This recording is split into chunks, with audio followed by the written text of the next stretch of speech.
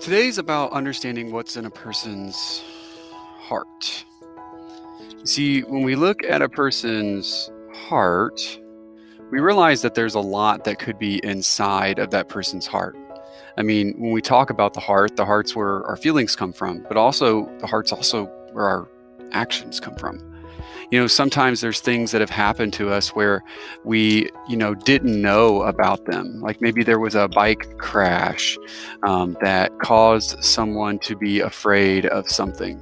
Maybe there was something inside that person's heart that caused them to act a certain way because of something that happened to them. My son is afraid of big, mean dogs.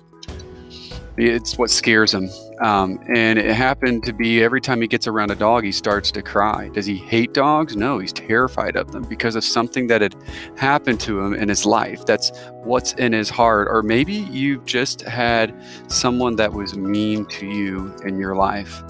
Maybe you just had someone that was mean to you in your life, and that person caused you to be the way you are. And that's oftentimes what's happened to us is because of the things that have happened to us, it shapes our heart, it shapes our actions. And that's really what I want you looking at today. You're going to start by simply answering a question. Why are people mean? I want you to click this link here and it's going to take you to a Jamboard. And I just want you to tell me, give me one or two thoughts, give me a post-it. Why are people mean?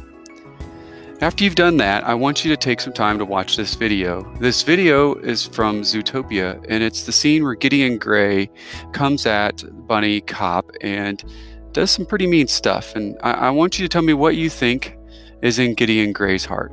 What do you think is there? And I want you to post a couple of things. I want to see this Jamboard kind of light up today. Once you've done that, you're going to take some time to read chapters 3 through 5. I forgot to parenthesis here. But I want you to take some time to put chapters 3 through 5 in your mind. And as you're reading, I want you to think, why is Judd the way he is? I mean, what made him this way? If you come across some evidence that proves why you think maybe Judd is the way he is toward dogs and people, I want you to make a note of it. And when you're done reading, I want you to post here.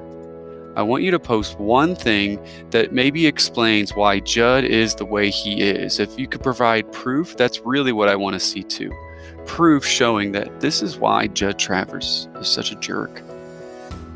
And then at the very end, I want you to watch this video.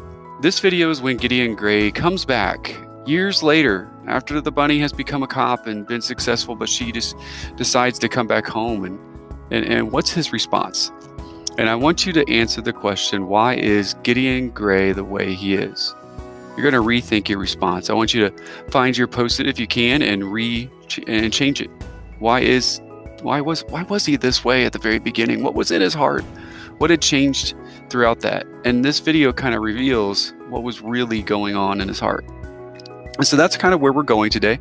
It's kind of free flowing. I'm going to be popping in and out, working with some people, but that's your goal today with Shiloh.